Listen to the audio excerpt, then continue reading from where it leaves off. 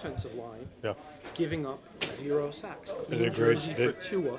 You go against these guys all spring, all summer. What do you think about that? They've really worked. They've really focused on building that camaraderie together. They've done a great job.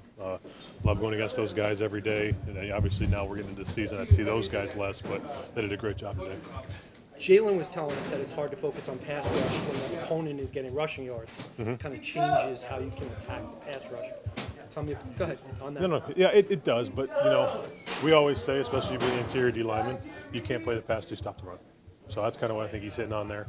And I agree. I mean, we got to do better against the run. We got to play better defense up front. And we got out of here with a win, but we got a lot to clean up. That said, the third down sack at the end of the game that puts him in like 3rd and 28 or so.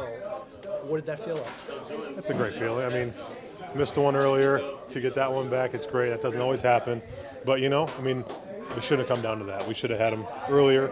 And like I said, we got a few things to clean up on defense. So I got to do a fun TV question for you. Okay. Just when you had that sack, what was going through your head in the celebration as soon as you got him to the ground? Like, that was next awesome. 10 seconds?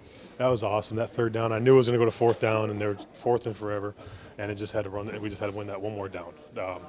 It's that last feeling of, because we were only up by 2. Hey, they can't get in field goal range. We got to get them, keep them back here, and to be able to do that in that last drive was huge. Shows the resilience, but like I said earlier, we got to be able to stop them sooner. But you guys made the plays when you needed to make them. So yeah. What does that say about the grit of this?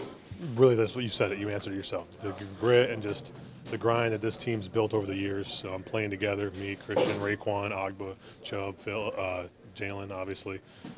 Just working together and just knowing that, hey, we can lean on each other when we need to. Hey, then a long drive, I'm a little gassed. Chubb's going to pull up for me, or Christian's going to do something, and vice versa. And we feed off each other. So Tyreek's on pace for 3,000 receiving yards, and you're on pace for 17 sacks. That'd be great.